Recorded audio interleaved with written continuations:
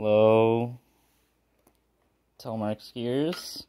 See, got the 22 Designs Outlaw, my favorite binding, but finding some problems here and there with them.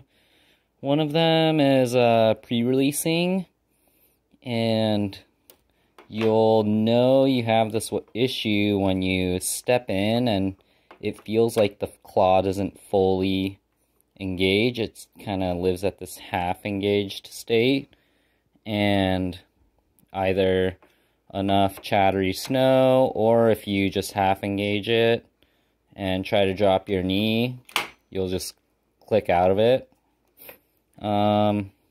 And also the step-in feeling will be like very half-assed.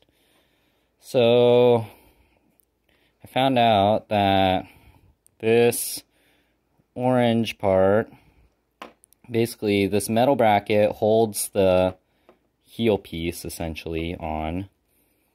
It seats into the holes inside this metal bracket, and then it screws in. And these are coarse thread screws that just go into plastic.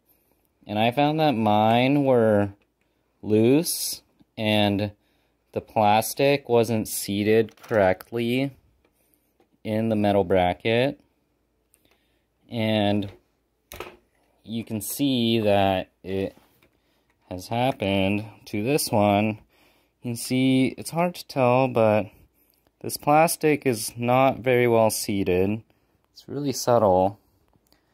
And the other thing that I think is the cause of this is when this plastic isn't seated, there's a tiny little gap in between the metal and the plastic.